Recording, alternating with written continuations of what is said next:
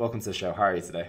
Thank you, Elliot, for first of all inviting me. I'm excited to have this conversation with you, and I've had a busy day, morning, a lot of work to do, but happy to be here and share my wisdom with you and your audience. Yeah, I'm very excited to have you here and to get to know a little bit more about yourself and obviously the work that you do as well. So for any of the listeners who have not heard of you before, can you give us a bit of background on who you are and what it is that you do? I'm certified personal trainer, nutrition coach, strength coach. From my background, I'm ex-ice hockey professional, so that was until my 30s. I'm now 40 years old, and I'm working basically changing people's life for healthier.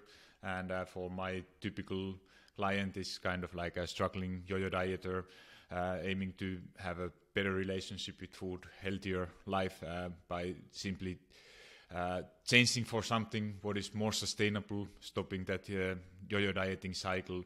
And that's what I have been doing past 7-8 years now, and really have been loving it. Amazing. And what was life like as a ice hockey professional?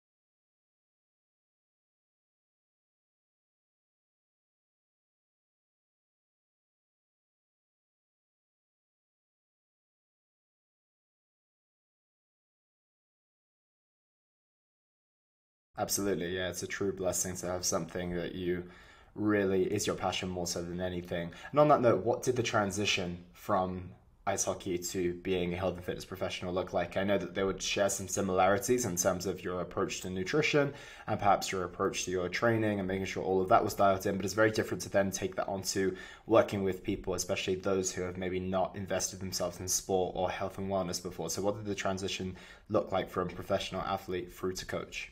It was not easy actually for me, because first, initially when I started, I was from my background, I thought that I want to improve, work with the athletes more, and help them to improve their performance. But then happened, like I was lucky enough to help a couple amazing people in the beginning of my career who were just normal people, like nothing like haven't done any sport in their life, starting like close to their 60s, their fitness journey, fat loss journey. And then when I got that, I understood that I can actually help those people, stopping that yo-yo cycle and changing that mindset from jumping from diet to another diet. It gave me actually a lot more. Like what I find now, that it's a lot more valuable for people and for me also, because obviously we are all kind of selfish in some periods and sometimes. So it gave me more to help you. Like, because when I think back like that, if I'm able to improve somebody's, let's say, running time with the 5 seconds, or to become better hockey player or whatever, it's obviously it's valuable also. But if you are able to change somebody's life who have been struggling for 40 years dieting, and first time ever they are able to lose weight, keep it off for years, for decades, that was something like I was like that, wow, this is something so amazing. And obviously in the beginning I did a lot of mistakes as a coach, but now after working with so many people, everything, like, you learn from those experiences, you take your own experiences, and when you work with so many people, help with you are in day to day, you are in contact with so many people, so you start to learn patterns and what are the most common reasons. And obviously it's not for every individual, there is something what is always different, but when you learn from those patterns, you know that, okay, this person maybe fits to that type, that maybe this kind of strategy or this kind of strategy could help them. And then ultimately all clients or people, they have to find something what is for them. It's easier said than done, but when you provide as a coach, when you provide those different options, different strategies, then it's for people, it's a lot easier to say that, okay, this is kind of me, this could work for me. And then it's ultimately it's trial and error. You try something and then wow, this is working for me. I'm seeing a lot of positive changes. It's efficient and it's also enjoyable. And that's the basically that kind of secret sauce for results which will also last.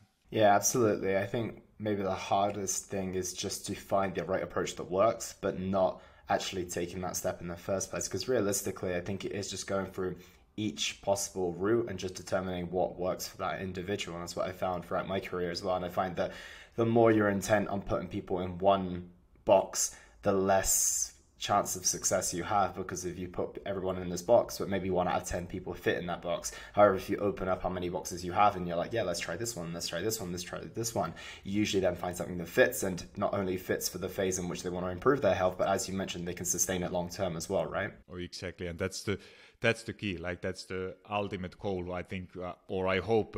Obviously, there are some coaches who are searching to make some quick buck, selling some shit, fast progress, and then ultimately those people, they need it in a year again. Like in now when we are recording this, it's December. It's all know, like every fitness professional knows that January is going to be a busy time, and there are so many kind of commercials, ads coming on fast, how to lose weight quickly and do something what is not sustainable, some fat diets, and when you think that those are ultimately, even that you get results in the beginning, like because who wouldn't lose weight if you are not basically eating anything or cut everything out for first 30 days. But then what I always think that if you whatever you are doing, like if you can't imagine to do it, let's say 5 years from now, it's not going to be sustainable. It's not going to be solution what will give you those results what you actually want, because losing weight, it's not actually that hard. But what is the hardest part is to maintain that lost weight. Yeah, absolutely. I couldn't agree more with that as well. And how has your own training and nutrition changed since doing your professional hockey days to what you do today? Because I assume a lot more of it is sat down at a computer versus what it was before when you were on the ice rink. No, that's actually a funny thing. Like at the time, like it was, I didn't have so much knowledge about nutrition. I didn't know, like I had at the time there was not so much internet. There was no Google machine. I didn't have any education, so I didn't really know. Like I did so many mistakes. Like and especially I just recorded my podcast, and it was about my relationship with food, and I was talking like that, how everything affects to my personal life, like what have happened, like I without even, because I haven't thought it in the past, but now because this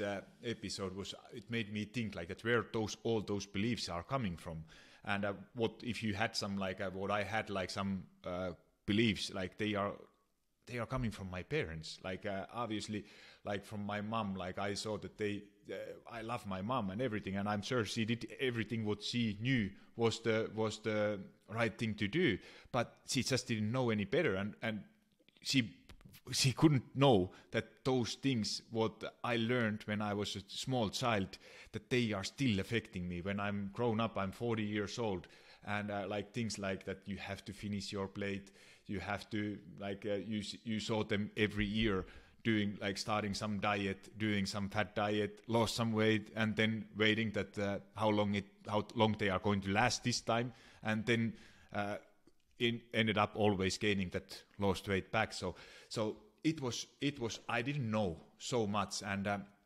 I didn't pay attention, obviously, like when you are training most of the days, even 2 times a day, or at least once in a day, you get so much rid of that kind of like that your nutrition, it doesn't matter that much. You don't, like, obviously I never had some visible abs or anything, even though I wanted, but I never understood that why it didn't happen. And when with this my work, what I love to use also for my clients, for myself, at least in some point of their life, is to learn from their, educate themselves.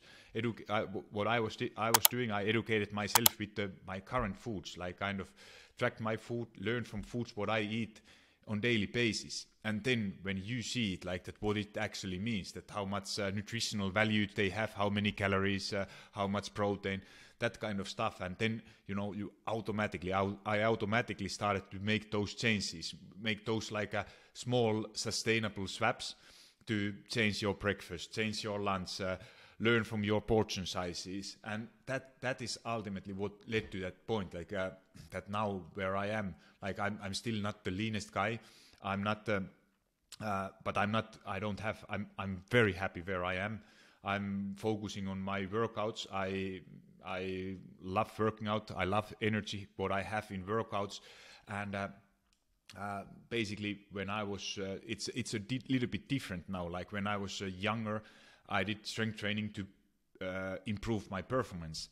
And now what I do strength train. I had an almost decade break from strength training, and because I never enjoyed it. And now when I restarted again, like it's now 1.5 years ago, it was first of all to understand how that muscle memory works. I got my back. I was shocked very first time when I got back to training, how bad I got. Like, or what was like when you know how much weights you used when you were squatting, and now, like I remember I had like almost like 200 kilo squats, and when I started after a decade, like with 60 kilos, it was hard. I was sore like a days and almost like a weeks after starting, but it took like a couple months, and I got close back to my old level. So it's just a sign that you get pretty back fast on your level. If you have, it takes a lot of time, a lot of effort to build that strength, but once you have it, even you lose it at some point, you are getting it back. And that's where I am now. I'm not working out to get like a 500 kilo squat or deadlift. I don't care. I work for my health, my own like longevity, and to feel good. And I do basically, I still hate strength training, or not always, but most days. I don't do it because I really enjoy it, but I do it because I know how it makes me feel. And that is like what I have changed my approach. And with everything, like with the training, with nutrition, like I'm very good. I'm very happy where I am at the moment. And at this point, it means that I don't need to track. If I know that I'm not happy with something like my body composition, I can always go back to that skill of tracking, and because that's the ultimate way how you are changing your body composition if you are not happy where you are. Yeah, I've noticed actually on the strength training that your last couple of podcasts have been about strength training for those who are over the age of 30 and 40 years old. Why is that so important, especially as you get later into life? And also on the note of yourself as well, what differences have you noticed whilst aging, and the difference between your strength training in your 20s versus where you are right now? It have changed a lot. Like what I have, like how I feel now. It's not that when you do strength training, you have so much energy. It just feels so good to feel strong. Like I don't need to look like a bodybuilder. But when you are able to lift some heavy things, you are not like I love go hiking. Like it helps also my hiking. I'm still ice hockey referee. It helps my performance there. But it's that overall feeling. You don't have like when you get older that I used to have like a back pain, neck pain, like kind of that things what I see from a lot of my friends who are at the same age, that they are starting to around 40s, they start to struggle with some kind of pains like back pain, due that you are sitting a lot. So you need to have something what is kind of trying to prevent that. And when I do it, like it just feels it's when you think that older you get, like you start to lose, like I think it's around age of 35 you start to lose muscle mass if you don't really fight against it. So and it's again like that's the main reason why like there is that kind of thing like called menopause weight gain. So you are moving less, you are You are losing muscle mass, which are leading again that your body, even you are eating exactly same weight than before, you are starting to gain weight. So you really basically you need to work a lot more than obviously in your 20s, but it's still possible, and it's still what you should still be doing. And how do you get people to go from the mindset like you have of not enjoying strength training whatsoever? Because I've worked with a lot of clients and they absolutely despise strength training. And we speak about sustainability, and they're able to do it for maybe 2 or 3 years, but after that, they're kind of fed up with it. So how do you get people to maintain that on a long-term basis if it is so important, especially as they get to the later ages of their life? First of all, it's something what I love, that it's to setting those goals, like that you don't, I'm not the guy who says that you have to go to gym 5 times a week or 6 times a week. Obviously, if you can, but for most people, 2 to 4 times a week. Like for myself, it's I have minimum. It's 2 times a week, and if I have more time, I look my schedule always a little bit ahead, then I might go for 3 times a week. But I never do, because I do a lot of other things, and strength training is basically I keep it as little as possible. And when you have programming, like kind of programs that they are all the time changing, like what I love using, for example, for myself, for most of my clients, obviously that depends, every person is different, but when you change your program, you focus on different goals. Like you said, what I love, like using like maybe 3 months proper program, 3 to 4 months usually ahead, like kind of that you do. I love using like 1 month you go lifting heavier weights with lower reps, then next month you go maybe like kind of hypertrophy rep range, and next month you work on your strength endurance. So you are kind of, it's all the time, even exercises, if you think like proper strength training, they are very repetitive. If you have like 15, 20 exercises, different exercises, you repeat them basically 20 years. So it's kind of, it could get boring, I understand it, but when you at least you change amount of reps you are doing, like sometimes you go heavier, obviously older you get. I never recommend that you should try your 1 rep max, but let's say you do 5, 6 reps with some like really heavy weight. That is something like what is actually, you start to feel like that is what is bringing you the most results in a shortest period of time. And ultimately, when you get results, when you start to feel better, that's where you got your motivation to keep going and keep doing it, because you start to feel those health benefits, how you are feeling when you are not having any pain anymore. So I find that's the best motivation what you can do, and as a coach. Yeah, I would agree. And I think finding the right amount of strength training per week for you is important as well. I think that 2 to 4 range is very nice. I personally like to tell people that at 2 sessions per week, you're probably looking at maintenance and a very, very small amount of progress in terms of your muscle gain, especially the older that you're getting as well. But your strength performance is likely to go up if you're doing 2 times a week. I would say 3 is maybe optimal for most people, especially if they haven't got a lot of activity going on outside of their strength training. And then obviously 4 is probably more for the people who are enjoying it and want to get the most benefits when it comes to the muscle gain and the hypertrophy side of things. So I think that range is very nice for people to fall into as well. And transitioning onto the nutrition side of things, you mentioned actually that you were stopping calorie counting. It's something you could pick back up again in the future if needed. What are your thoughts on calorie counting, and also what are your thoughts on intuitive eating? Because I guess that's what you're doing at this moment in time. Yeah, no, I love it as a tool, but I don't think it's for everybody. But what I always recommend for all of my clients, like that to at least track 1 week, including weekends, so you see what kind of your normal day-to-day week is, and then how it's helping. It's that you become first aware, because I'm not going to tell like that if somebody's, let's say somebody's signing up with me, I'm not going to give them some meal plan that eat this. No way. Because that's it's meal plans, for me, from my opinion, they suck, because they don't. If somebody's telling you what you should be eating, like when I work with, I do live in Italy. I work with the people from all over the world, from US, from New Zealand, from Saudi Arabia, Scandinavia, so all over the world. And if I would tell somebody what they should be eating, is that I don't have these foods. I hate those foods.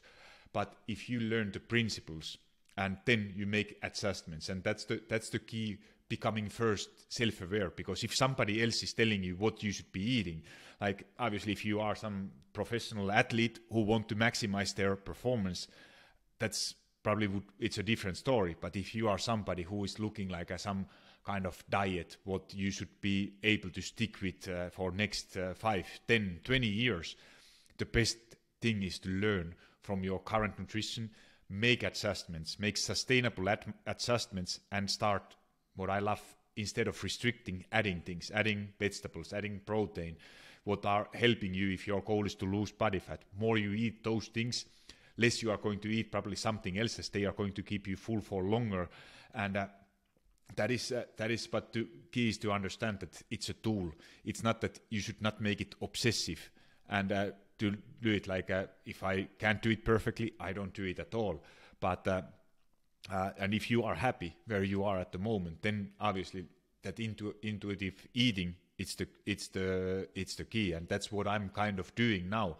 But if I at some point, like when behaviors are changing, your food, what you are enjoying eating, you might eat a bit differently, and I see that I don't like the way how things are going, I don't like the way how I look, or I want to change something, either gain strength, lose fat, then it's the time to use that calorie tracking again as a tool in short period of time. But if you're like intuitive eating, it's kind of like if you are happy where you are, it's a skill what you learn and you maintain it, and that's what I have found is the best way to do it. Yeah, I agree and I disagree in some areas. For the meal plans, for example, what I like to do with many people is I find that their nutritional education in the early stages is quite limited. For many, it's almost a zero, to be completely honest. I know I've been there in the past as well. So what I like to do with many people is find out their eating patterns, find out the foods that would be available to them, and then tailor a plan around what their desires are. So if they tell me, I like this type of protein, I like this type of carbs, and I like this type of fats, and also I don't really like eating breakfast, but I like, an intermittent fasting approach, and I can fit in 2 meals and a snack per day, then my go-to is to create something for them, because I find that a fitness journey when you first begin can be quite overwhelming. So to take out that nutritional component in the initial stages and allow them to make progress, and then once they feel ready to implement the learnings on their own, that's when I go about that style of bringing in the nutritional education side of things. So usually my approach is actually to get them started on a meal plan, to take away the thought process and allow them to see some early results, and then bring in the nutritional education, which I absolutely agree they need long-term if they need to sustain it. So what's your thoughts on that? No, it's like I said, it's not, there's no right or wrong way to do it. Like it's what works for every individual. It's just, and that's why I love it, that there are different coaches who have different approaches. Like obviously your clients probably are getting results the way what you are doing. Like it's not that it's not bringing results. But for me, what I have found from my clients, what I rather do, I educate my clients so they can make those decisions themselves. Like if your goal, like I'm not going to give some, I have some like options, like cooking, like meal options, like examples, what it could be. But ultimately, what I found for my clients, what have worked the best, is that they make decision what they are eating. But and my job is to provide them tools. Like let's say that your goal is to eat 150 grams of protein. How you are going to get there? So 150 grams of protein. There are many ways. It doesn't matter what time you are eating it.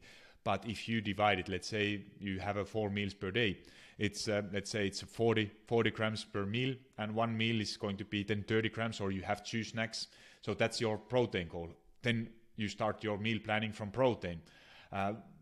What foods you have, like my clients usually I love to give them a list of proteins, like foods what they are actually enjoying or don't mind eating, and when they have that list, they write it like they know how much they need to eat. Let's say it's a chicken breast, 100 grams provides, let's say 26 grams of protein. So if you want that lunch, chicken is your protein source. You have 150 grams, you have your 40 grams of protein. Or if it's at dinner, if it's a shrimps, how much of that? Maybe it's combination of these two. But this is just the strategy, is how to get that goal, and then you fit what else fits into it. So that's kind of my style of, but obviously it requires a lot more, like that. It's not some go-to plan. What you get a plan, eat on that everything. What is that guy telling you? It's kind of what is my approach is that I'm trying to educate people with the foods what they actually love eating and what they are eating on day-to-day basis, and then making some adjustments, like where if you are not getting enough protein, let's say for breakfast, what many people are struggling, what you could be adding. And this is something how I work with the people, and obviously it's you have a different approach, and there is nothing wrong or nothing. My way is not right, your way is not wrong. So there is no. It's just that what works for each individual. I really think the key thing here is that most people fear meal plans because they've got the extreme end of it in place. They think of the super restrictive meal plan and someone just prescribing something very black and white and nothing to do with that individual. And I think that's completely correct in the sense of if you give someone a restrictive meal plan, maybe, like, once again, it's kind of back to putting people in that one box. 1 out of 10 people might be able to follow it and get an amazing result. But I see nothing wrong if you're then able to give people the foods they genuinely enjoy, the foods that they told you they want to consume, and show them exactly how that they can fit that in within a structured meal plan that allows them to see results as well. Because I have so many clients who come to me, and in the initial stages, they're just getting used to getting out for a walk. They're just used to getting to the gym for the first time. Maybe they've never even cooked before in their life. So to then ask them to say, well, start adding some protein to your dinner, they're like, I don't even know what protein is. So actually, if you can say, well, here's, the list, like you said, that you have, but also give them some guidance of how to put those meals together, I think that can be educational to begin with. So they actually see, it's actually nice to structure my meals in this way and give them a little bit of flexibility within that. And it doesn't mean it goes without education, because their education is the fact that they're able to eat 2 or 3 meals for the first time in their life, and then in due course they can actually start to bring in foods that are quote unquote a little bit more flexible and ultimately end up at that intuitive eating. But I feel that with myself, it's not about making it sustainable from day one. It's about getting them results and being able to put some structure in place, and then getting to a place of sustainability on a long-term basis. Because I feel that, a lot of people in the fitness industry, they fear meal plans, and I'm like, I don't think the meal plans are a problem. I think the restrictiveness is the problem, and it's the coach who has the responsibility of whether they make that restrictive or whether they build that around their client. And I think if you can build that around your client, then you can get the best of both worlds. You can have the structure that most people really appreciate because they don't really want to think too much, and then you can kind of drip feed the education side of things, so ultimately they end up in the best place, but they didn't have to do it on day 0 where they didn't even understand what saturated fat or going to the gym even feels like. No, absolutely. And like you said, I love that it's what is important, that you get results. Like obviously that is what keeps you motivated, what keeps you going. But it's one of what I love to say, that results, it can be so different. Like for someone, like for most people, they think in the beginning that they need to get scale moving, but that's not always the best or the only way to measure your progress. So there are so many ways of progress. Like what I just literally got, like today, responded for one of my clients who was never, like, she shared some quick win what she had last week, and she said the last week, and she went to supermarket, bought a donut and some lemonade drink, and she started eating that donut but didn't finish it, and she took a sip from that lemonade drink and didn't finish it, and that was the first time in her life that she didn't finish them. She didn't finish some donut because her brain told her that I don't need it. And for me, I think that kind of wins, that kind of progress, that kind of results, they are ultimately that the result from that you learn and educate yourself with the foods, and then you come to that decision that I don't actually need it. I can have it, but I can have smaller portion. And then when more often you are able to make, it's not obviously not going to work every single time, but more often you are going to make this kind of decisions, what are coming truly deep inside from you, that it's not that somebody else is telling you that you have to eat this, cut this, but you make yourself those decisions. And that is what is the result then that you are finding something what is really, like you said, sustainable. But I understand that point of getting kind of that fast progress. It's for me what I found that it's on like what I talk in my social media also all the time is finding something sustainable and kind of that healthy approach for everything. And it's not that people who come to me like that, obviously they want to get results, but they are not expecting that first month you are going to lose this and this amount of weight, but that you are starting to make that small, better decisions on daily basis. Yeah, I think that's important. I just feel that they're not mutually exclusive. I feel that you can try and get the best of both worlds. And that's been the balance with my clients, because I feel that that initial boost of motivation and seeing the results come in the form that they truly want it. Of course, they want to improve their relationship with food and be able to make a smart decision. And that's usually a massive, massive win for them. But also having that and seeing the scale weight go down for the first time they've ever being able to do that is something that's an immense win as well. So yeah, I think it's something that I wouldn't try and say is just, you know, the one thing they can do. I think, yeah, if you go in with unrealistic expectations of wanting to lose like the majority of your weight in the first month, then you're going to set yourself up for a little bit of disappointment. But I think that you could definitely see the best of both worlds. And on the note of intuitive eating as well, you mentioned that that's the key. I completely agree. I think that's the gold standard and where I want everyone to end up being on a long-term basis. And then, as you mentioned, come back to the skills of calorie counting if they need to in order to tighten things up or to add a little bit of muscle, for example. How do you get people to the place of being able to intuitive eat? Because I truly see that as a skill as well, because many people aren't able to do that, and I think many people would like to be able to do that. It's ultimately it's a learning. Like when you what I think that if my clients, they might get they get calorie calls, they get protein calls, and when you do that, you learn that skill of tracking and your foods, and then when you do it long enough, you already kind of know.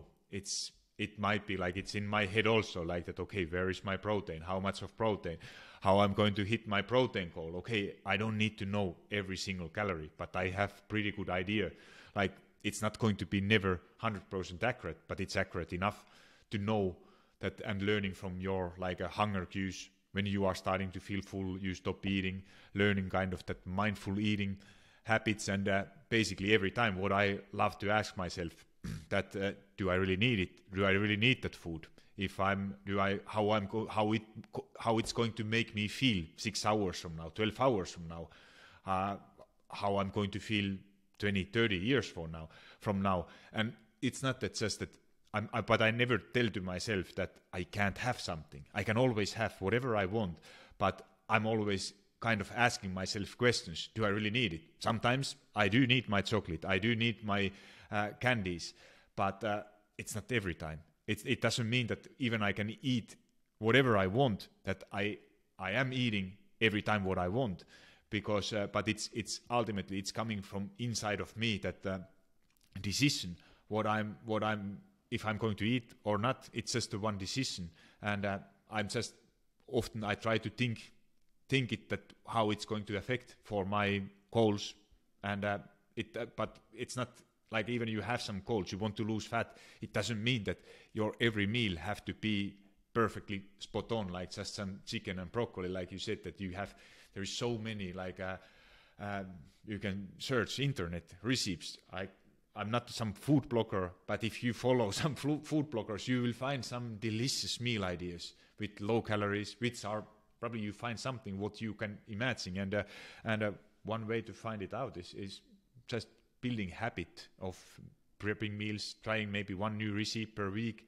And that is that when you ultimately, it's not that it's not coming like that you change it just one time. It comes over time, and everything what you have experienced in your life in the past, they follow you.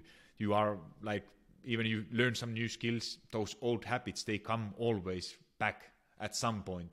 And then it's that, but more often you are able to use some strategies like asking yourself questions. Do I really need it? Do I want it? And if your answer is yes, then go for it. But maybe it's not every time. Yeah, absolutely. So we've got nutritional education and kind of some inquisitive question asking around the majority of the foods that you're going to be having. Do you have any other keys to maintaining this intuitive eating long term? No, not really. Like it's a skill what you learn and practice, and it's not the key part is to understand that there will be always a days meals that you fell off track.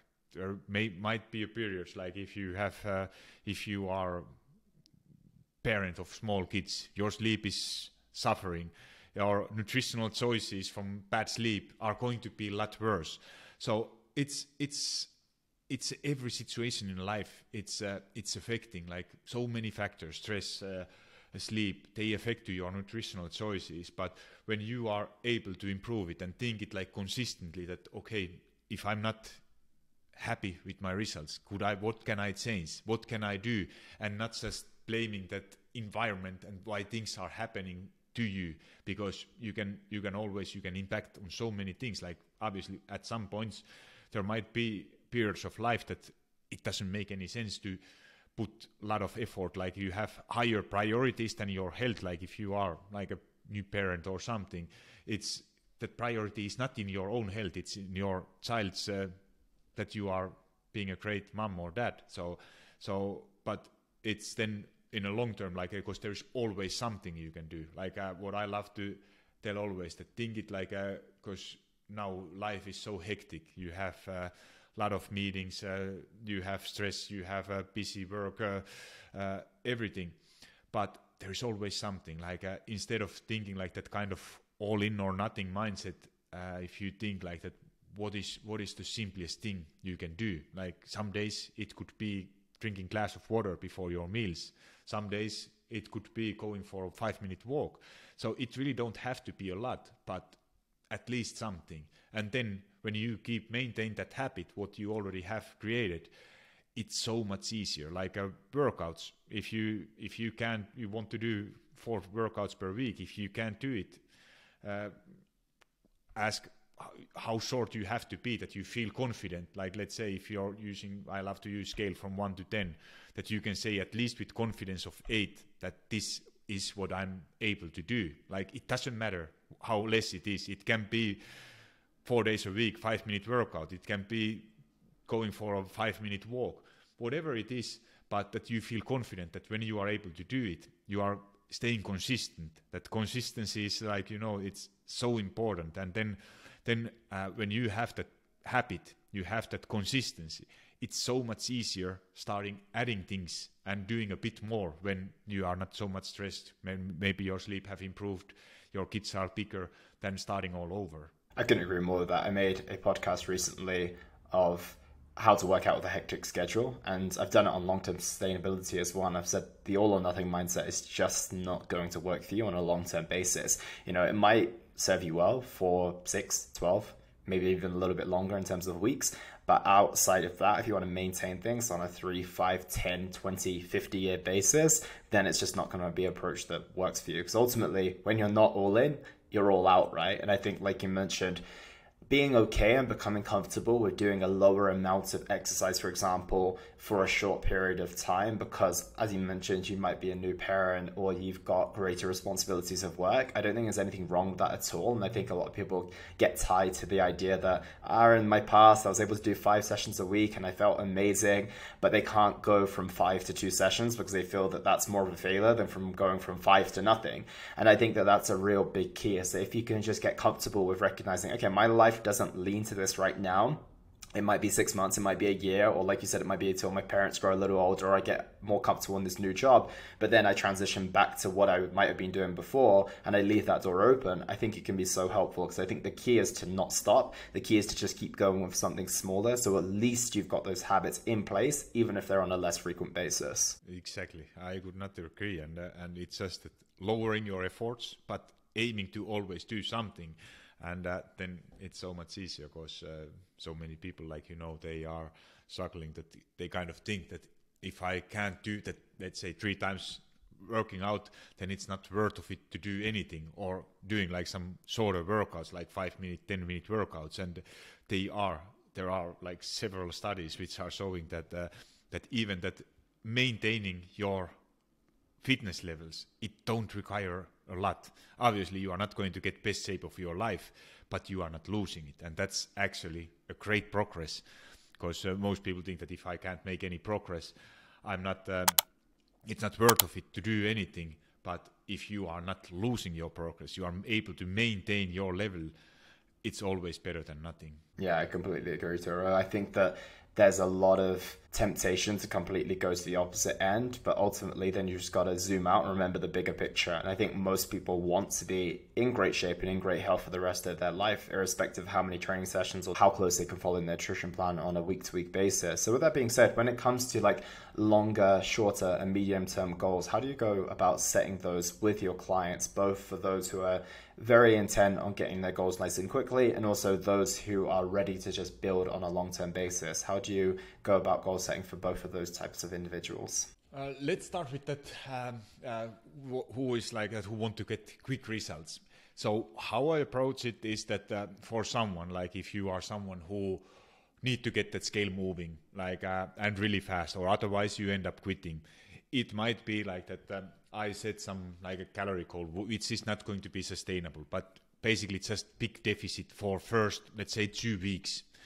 But then no matter what, after that initial 2 weeks, we are going to raise those calories for something what is more sustainable. So the goal with this is that you get those quick wins, quick results, which are not going to be sustainable, but you get those results to keep going, to keep motivated, and then you are changing it for something more sustainable.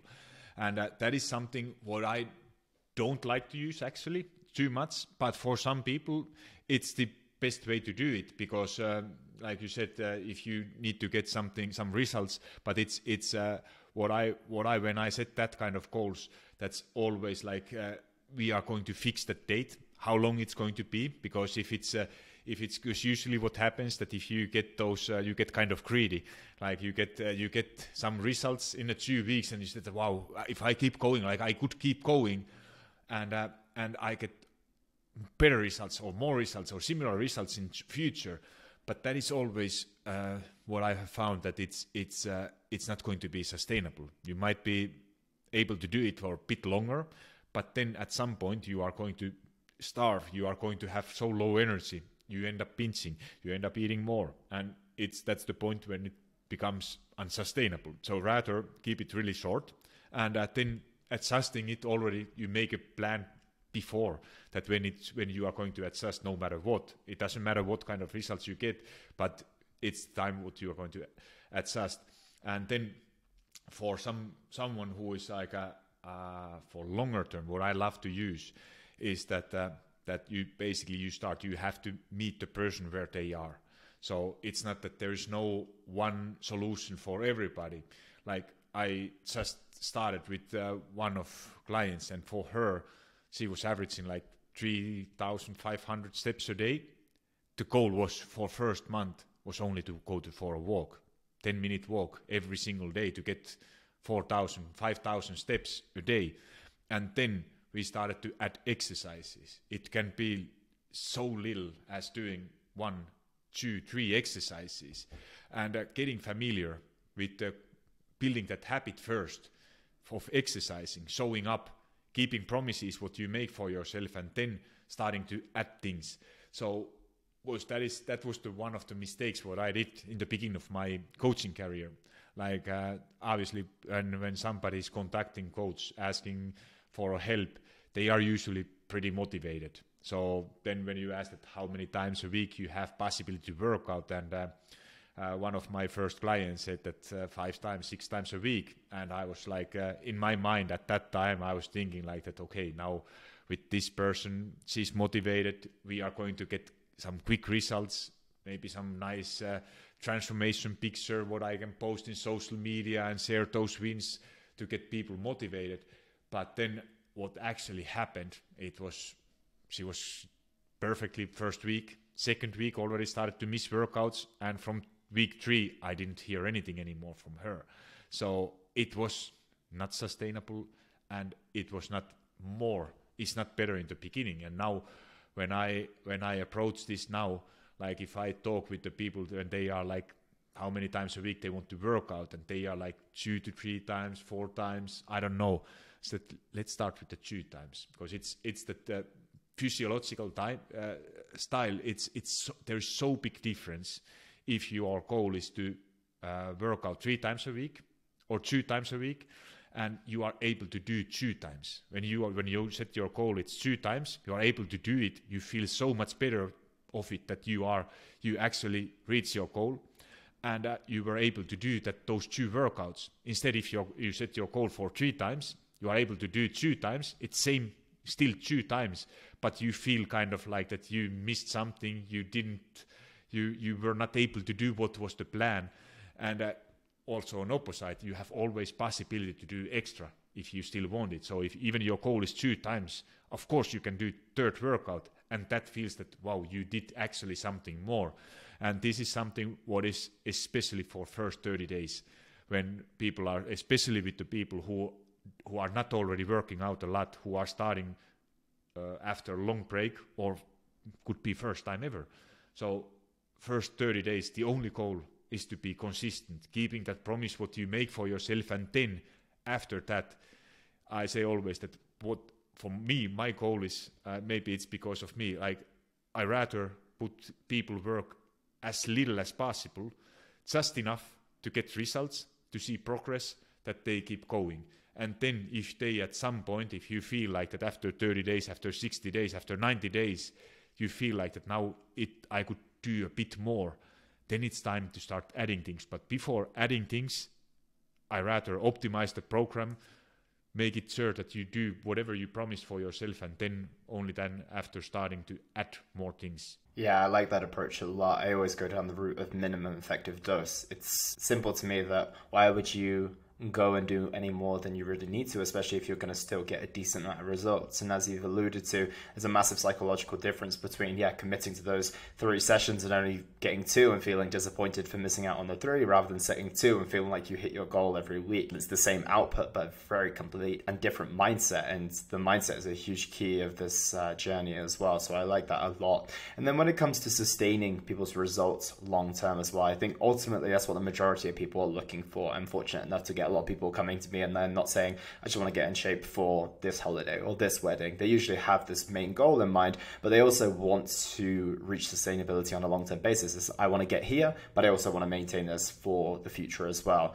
What, in your eyes, is the key to long-term sustainability when it comes to someone achieving their key body composition, their best health they've ever been in, and the shape of their life? It's like I said earlier, it's those habits, what you build up. It takes that's why what approach I have, it's not probably the fastest way. It's still like that you still have to do the work, you still have to learn to be consistent. But when you learn those skills, you build your meals with the foods, what you actually love, what you enjoy eating. You learned skill what kind of workouts, how to build your own workouts, like what kind of programming, what kind of exercises, how many reps, how to change it. Like that is something when it's all like learning skill, putting them into action. And then when you feel like that, obviously as a coach, my goal is not to keep some clients for years. If it's a 3 months, maybe some of them want to work 6 months, year, but ultimately the goal is that when they leave for that coaching, they are not that I don't feel sorry that I'm sorry I lost a client. No, I see it differently, that they have learned hopefully that much that they are able to keep going, doing it in a long term themselves.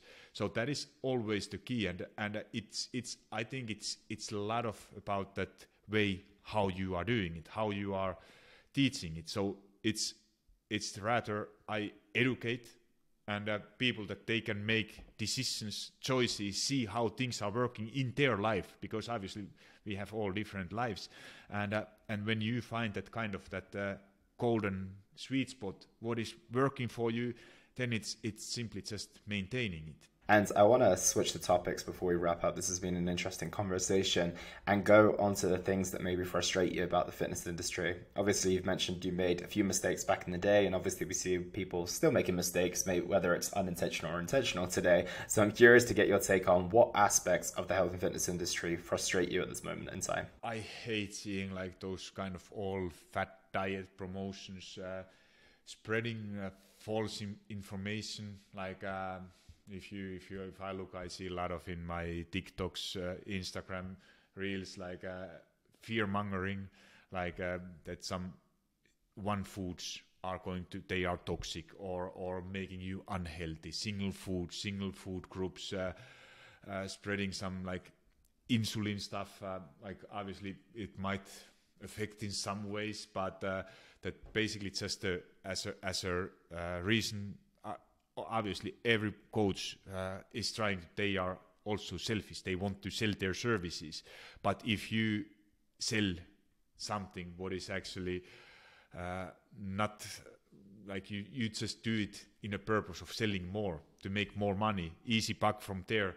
That's something what I hate seeing. Like I don't have any. I have also some cooperations, but I would never take on something. Even it doesn't matter what kind of money. It's not worth of me as my principle to take something. I recommend only products that either I use myself, I love using, or I think that people could really benefit from them in their health and fitness journey, and not something like what is getting more people feeling anxious than what they are actually learning. But unfortunately, those algorithms, they are promoting that kind of like news. You don't see like some happy stories. You see only some blood crisis everywhere. Those are getting clicks. It's same with fitness content. You create that, stop doing this, don't eat this, or you get something, you are like bringing that anxiety, and then it leads that there is so much more misinformation, and people don't know who I should trust. This guy is telling this, then next one is telling exactly opposite. So you never know. People don't know what they should be doing, and that's what because there is, like we talked today, there are so many different approaches, and there is not right or wrong one. But if you decide to do something, pick one coach, trust for that person, whoever you are going to trust, and do everything what is that coach going to tell you. Do those workouts what that coach is signing you. Don't think that now I saw in Instagram reels somebody put this workout routine, so I try a little bit of that. Or if somebody, you see that you have some, let's say, somebody's getting meal plan from you, and then you see someone is telling that, but okay, you told that to eat kale in that meal plan, but then you see next TikTok reel that kale is poison, so you are not going to eat it. So pick one person, trust for that, do everything what is that doing, and give it for time. Give it 2-3 months time and see if that is working for you. If not, then it's time to make change, but don't make those things like change week to week if something is not working or you're not getting results. Yeah, I think that's some really solid advice. Turo, this has been a great conversation. Where can people find you on social media if they want to follow the work that you're doing? Thank you, Elliot. It was my pleasure. It was a lot of fun to have this conversation. So probably the best place is my Instagram or TikTok. They are both at personal trainer underline, or how to say it, Turo. But basically just under my name, Turo Virta, you will find it from all platforms. Personaltrainer.turo.com is my website. So there, I think Instagram is there. You can always send me DMs if you have any questions, want to reach out. I'm always happy to have those conversations. Like TikTok, obviously I have a bit bigger audience there, but you don't have that possibility to chat with me directly. But obviously if you comment on my posts or anything, so I'm always reading those and trying to reply when I can. Super. I'll pop those links in the description below. And the final question I got for you today, Turo, is what impact do you want to have on the fitness industry? No, my goal is always like that. I want to see like those people starting to make that. For me, what impacted most is that when you get some person to, let's say, lose a significant amount of weight, improving their life, being able to do first time, like going for a hike, going for doing like things what you were not able to do before, or getting rid of that kind of dieting mindset what you have, like especially some women have struggled years, decades. And when you are able to change it, it's never too late. And when you are able to do it, you are able to change your life for better forever. And that is something what have impacted me, and what is so close to my heart, that and my passion, what I could keep talking for hours. Absolutely. Well, thank you for being here today, Turo. Really appreciate it. Thank you, Elliot, for your time and inviting me.